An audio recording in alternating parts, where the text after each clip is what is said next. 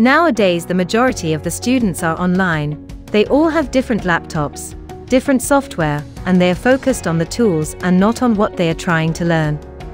With technology that's always changing, it's very hard for educational institutions to keep up with that using traditional physical computer labs.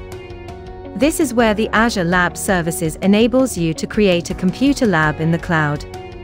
It's a new way of providing hands-on learning environments that can be customized to be exactly what they need for a specific class lab or specific projects that can be accessed from anywhere, anytime. When we use Azure Lab Services, students can access the softwares on the virtual environment and everyone can have the same experience. In a normal lab environment, most computers needs to be continually managed. New softwares would have to be installed and configured. With Azure Lab Services, we can simplify that process, that the faculty can customize the Azure Labs. They can put whatever software they want for their class. So, how do we set up an Azure Lab Service? First of all, we will need an active Azure subscription. Also, I have created a resource group. Select Add from the resource group. Search for Lab Service. And select Create. I will enter a name for the lab account, and I will name it Computer Science S01. Select the appropriate subscription, resource group and location. And choose Advance.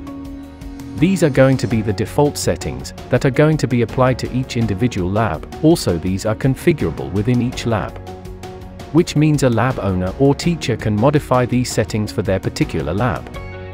The first setting is when the virtual machines are sitting idle, where in scenarios like the student has finished doing their lab, and they have forgotten to shut down the VM, this setting will disconnect the user automatically. The second setting talks about shutting down virtual machine when user disconnect to keep your cost down. The third setting is all about virtual machines, which are part of a particular schedule, and the student is not connected or not using it for his lab. This setting will shut down the VM after a period of time, after the schedule has started, so that we are not getting charged for any service that we don't use. And finally, we can enable a peer virtual network, in case we need to allow the virtual machines to access a database, a storage or anything else that is going to be used as part of the environment. Let's click Next, and it's very important to have tag. For the demo purpose, I am leaving it blank. We can go ahead and click Review and Create, review your setting, and finally select Create. Our lab account is now created. Now we can go ahead and create users, such as professors, teachers or trainers that can create labs. To create a user, click Add Lab Creators button at the bottom. Also, you have the option to click on Access Control. Select Add. Then, add role assignment. Now, open the role drop-down. And select Lab Creator. Search for the user you want to assign the role to, select them, and click Save. Now, the selected user has the permission to create lab. Let's go ahead and create the lab. To log into the Lab Creator user account, go to labs.azure.com. I am already logged into the portal. To create lab, select Create Lab. You can give in the name of the lab. Select the operating system type. I have the Ubuntu, Windows 10 and Windows Server option here. The admin can customize the option from the Lab Admin console. I am selecting Windows 10 Pro from the drop-down list. Open the virtual machine size drop-down, review the options, and choose the machine size you prefer, and select Next. Enter the default username and password that will be applied to all the virtual machines.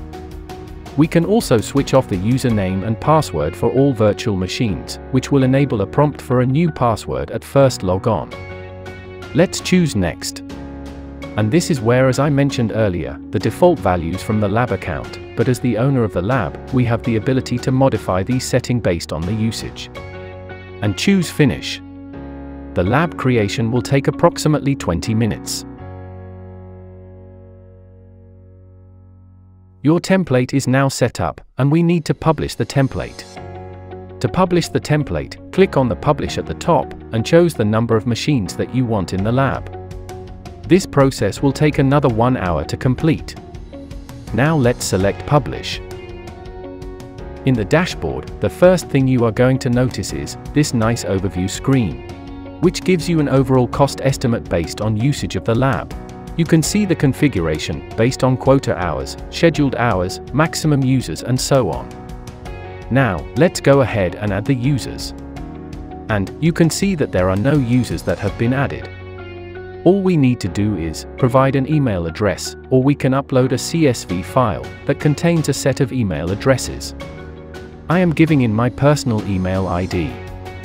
The user is now created, and now I have the ability to send invitations.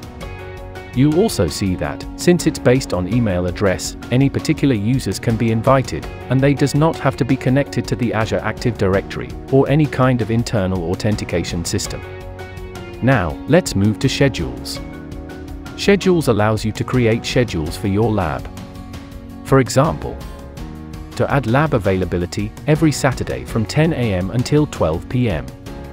Select Add Schedule and enter the recurrence date range and preferred times. If you want this to repeat this for additional days, select Additional Days and then select Save. So, that's pretty much that side. Let's go to my Gmail account and open the invite and do the registration, and it's gonna ask me to log in. So it's saying welcome and is sending me to the lab service, and now I can log in and connect to my virtual machine. As simple as that. So end-to-end very seamless experience. You can do a lot of customizations.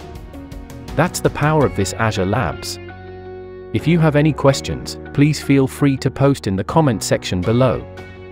Please consider subscribing, and I will see you next time. Thank you.